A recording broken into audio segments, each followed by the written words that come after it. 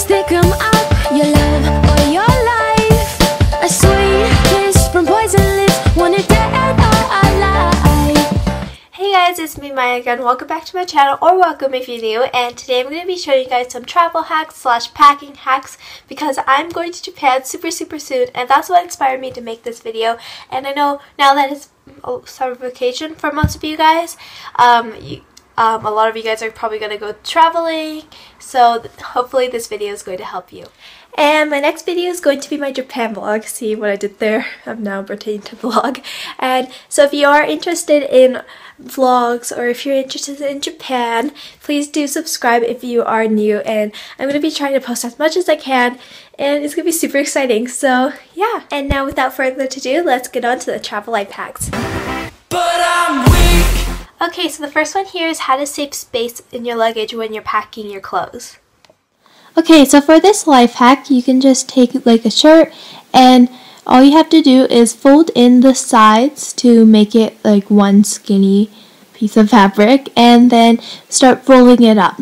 And this is going to help you save a lot of space, and it's going to be a lot more compact in your luggage, and rather than just leaving it, just putting it in randomly. And this is just going to help you in so many ways if you tend to overpack or have lots of clothes.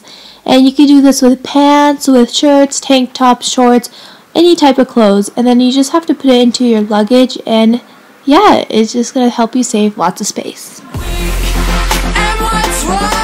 So this next one will help you find your luggage so much easier when it's coming down the belt after you get off your flight, and it makes it a lot more bright and easy to find. Okay, so to help you find your luggage faster, you can make a pom-pom, and there's lots of different types of ways to make a pom-pom, but this is my favorite way, and I've been doing it ever since I was little, and it's super easy.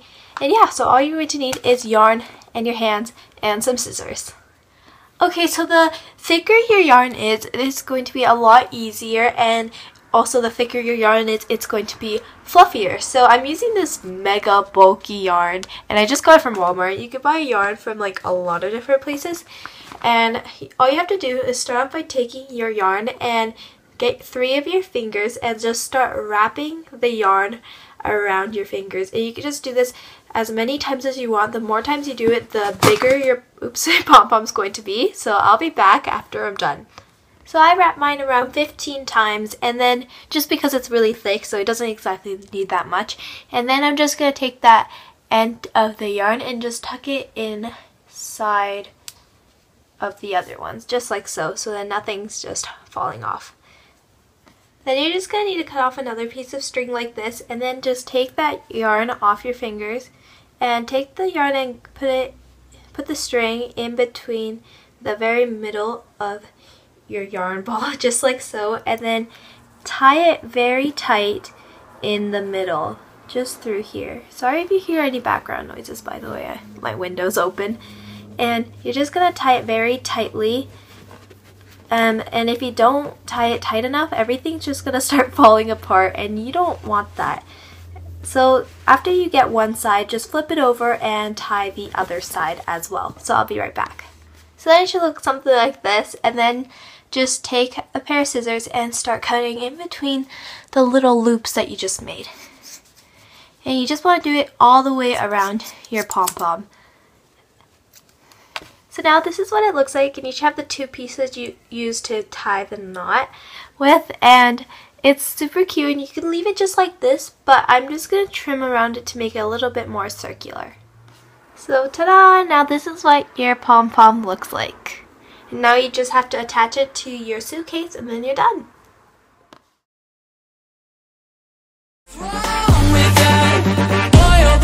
This one will make sure none of your products will spill inside your luggage, because that would really suck.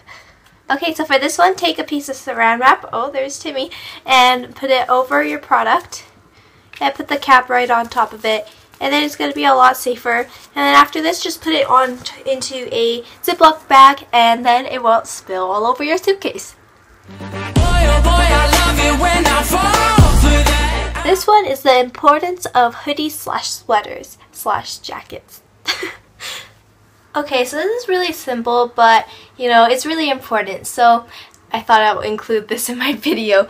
So why you should wear a jacket, bring a jacket on board with you is obviously so you can use it as a jacket, and you can use it as a blanket, and also you can use it as a pillow.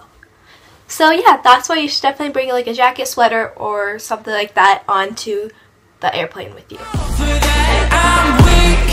So my last hack for you guys is to always have chewing gum with you on your carry-on, because when you go up on it on the plane and when you also go down, it's going to make your ears pop, so you want to chew a piece of gum, and then it's going to keep your jaw moving and help make sure your ears don't pop. So thank you guys so much for watching. I hope you guys enjoyed the video. If you did, don't forget to hit the thumbs up and subscribe, and comment down below where you're going this summer or what you're doing this summer, because I'd love to know. And yeah, thank you guys so much for watching. Safe travels. Bye.